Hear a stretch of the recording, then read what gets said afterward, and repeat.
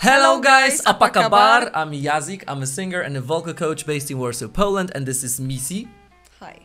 MissEe is the only teacher at my school except for me because I don't trust anyone, and I've trained her for many years and I'm so proud of you. She's such a great diagnostician. She can take your voice and tell you what to do properly. So we're here to react to the 8th winner of AJL. I know that you were wondering if I was going to continue the series. Of course, I want to continue the series. I know that I've posted the last one probably like 5 months ago, which is such a shame, but you know, my life's been up and down, and there were things coming up like the recent AJL and a lot of things, so I'm back. And I brought MissEe as an extra. So what I normally do, I react to the winning performance, and then I react to a little bit of the recent performance of that song. How you edit it? You edit the videos. Yeah. Okay, so the winner is... Yuara? That's the name of the show. Oh, okay. Fauziah Latiff. Let us know if I've pronounced it correctly. How would you pronounce her name, first name especially? Fauziah. Fauziah, I think. I don't know. Okay, and she's singing Teratai Layu di Tasik Madu. Do you wanna try? Teratai Layu di Tasik Madu. Okay. I think she did better. Let us know in the comment section. But the stress was all over the place. I don't think. I don't think they care about stresses. Okay. That's what I've been told. Okay. Do you? Before we start, make sure to subscribe to my channel for more, and there will be more winning performances coming from time to time. 3, 2, 1, go! That's 1993. You weren't born yet. I was. I was singing already.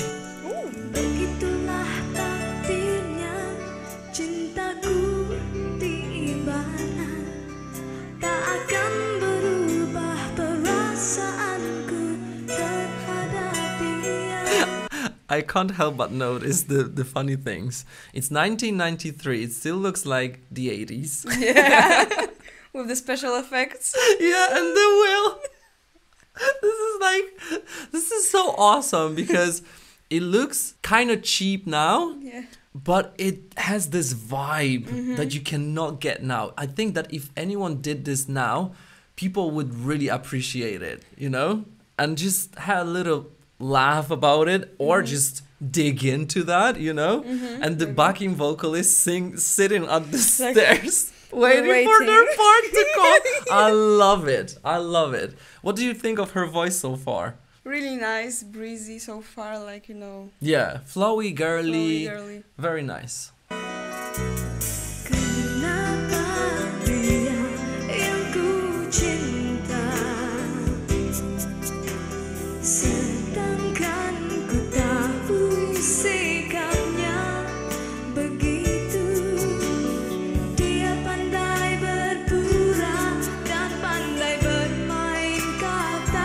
She's getting more and more interesting to me.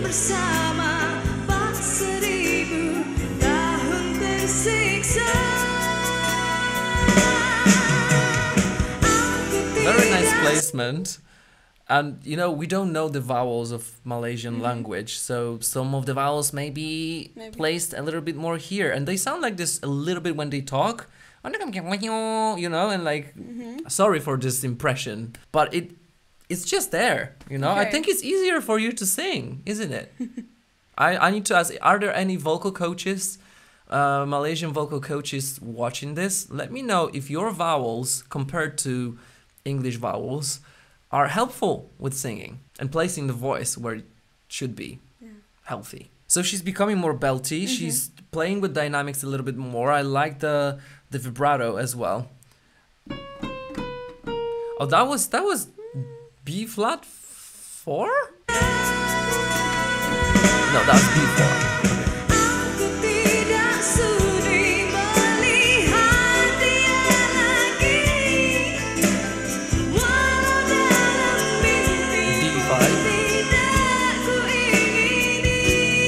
She has power.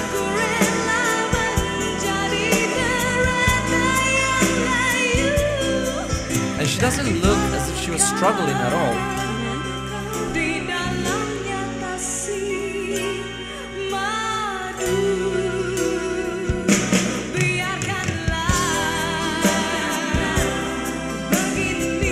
And to be honest, I never try to compare singers to anyone, but obviously she's influenced so many singers nowadays that we react to, because it was 1993, but I cannot find any singer that sounds similar to her.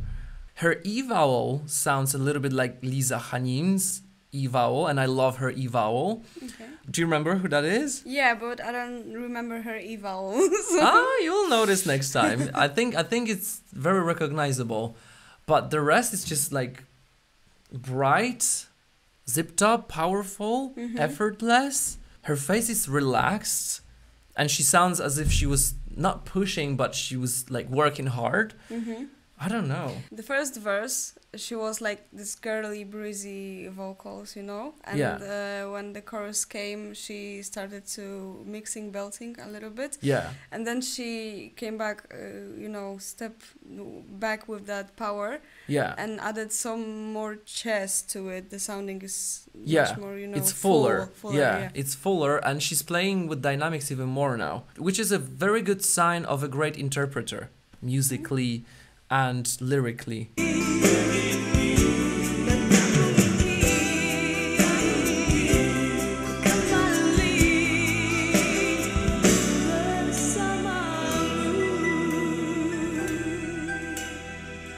Fast vibrato.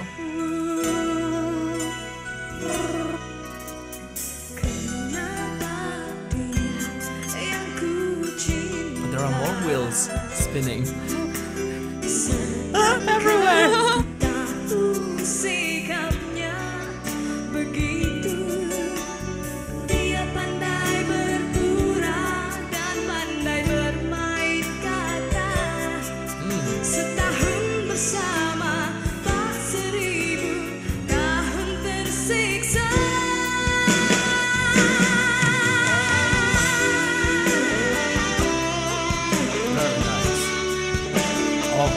Dancers coming.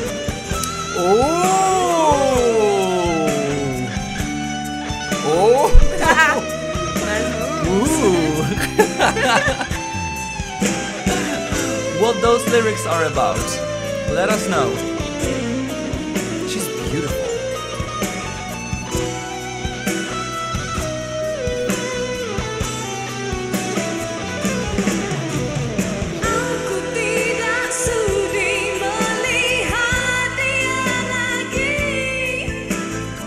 That D5 was better than before.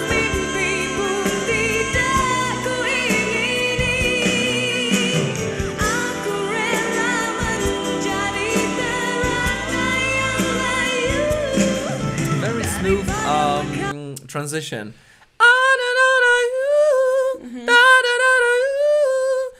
I'm breaking a little bit. Oh, like this. Yeah, unnoticeable for me. Nice.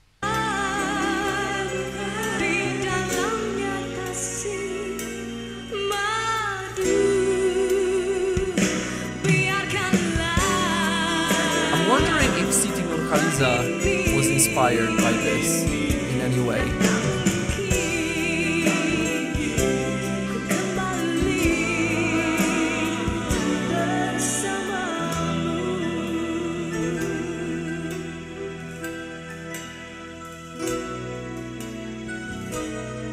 The dancer's coming again.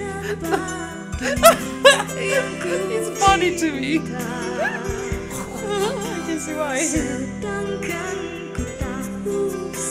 Oh, here's a flower.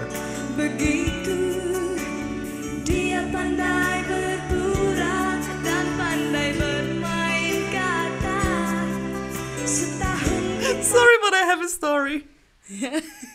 She's looking at the backing vocal, is like, help me. He's coming. The creep is coming.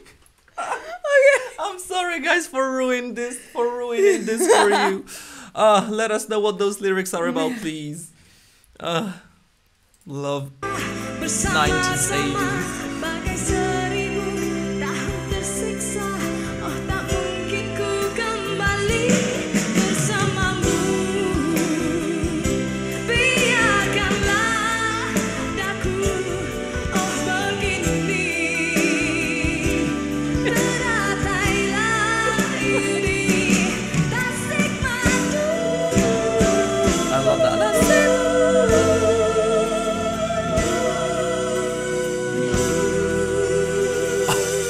dropped it and touched his hand and left. And he's following Not her. holding his hand. Yeah. Oh my god, I think she's pissed with him He did for something. dancing like this. Maybe. Oh no. Dear gentlemen, if you're watching this, because, you know, the stars are actually watching these reactions. Really? I've been approached by a couple of them. And this is so lovely. So if you're watching, sorry, we're just having fun, but we loved it. We love the performance, we love the vibe of the 80s in the 90s. MissEe, go first. So I think that she haven't overdone this song. A little melismas, couple of them, and I think it's really 90s and 80s that you sing like this. You show your talent, your tone, yeah, your skills, yeah, and yeah, that's how you win the hearts of a jury and the public. Judges, jury, Yura. Yeah, what I can add is that the pure voice was something that would really interest people, and the lyrical interpretation. And although to us nowadays what was going on stage was a little bit funny, but it's not because it's bad, it's because it's so pure and it's not overdone and it's not filled with so many lights, only the wheels spinning around, and then the gentleman spinning around, and the flower, and she's not accepting the flower, and she has some bodyguards in backup singers, you know, and stuff like that, sitting like that, waiting to jump at the gentleman. He's trying things, you know. So yeah, we just want to know what those lyrics are about, but we need to check out a little bit of the performance by the same artist almost 20 years later, no, 30, 1993 to 2020, so that's 27, 27 years later.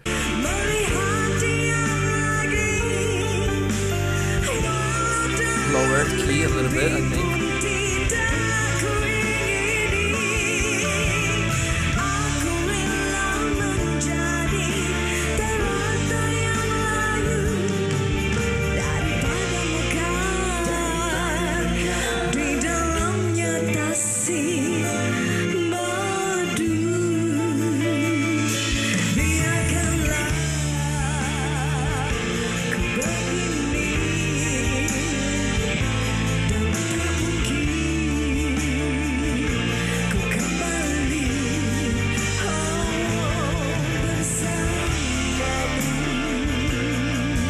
Yeah, I think that's enough.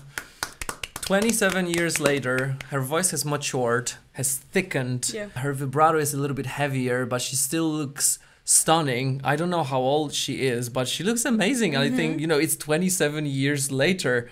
Yeah. And she was stunning, obviously, in 1993, holding the faster vibrato very well.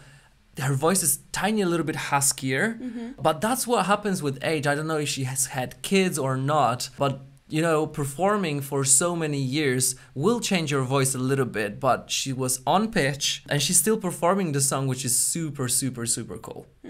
Nice. And her fast vibrato, it appeared at the beginning of that. Yeah, you mean in 1993 or no, in the beginning of the video? Of the video of this video. Yeah, I want to check her head voice. Let's see the ending.